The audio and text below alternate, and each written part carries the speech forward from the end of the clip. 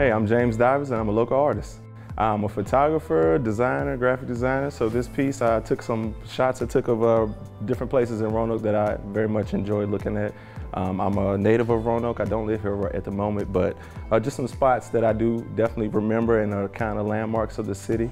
Wanted to kind of document that as well as myself because I feel like the city definitely has made a big impression in molding who I am as a person now. So kind of a little bit of reflection of the old and the new mixing with the landmarks of the city of Roanoke.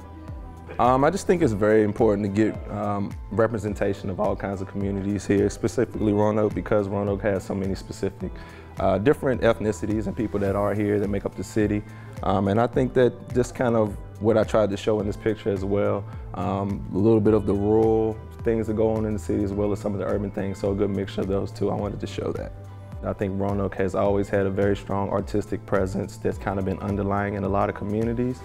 Some of those communities unfortunately don't get the representation that they are needed to show their artistic abilities, but there's definitely a strong artistic talent here. And I think any opportunity for an artist to be able to get some funding for doing their work and being able to show their work in a big public setting is always a great opportunity for any artist.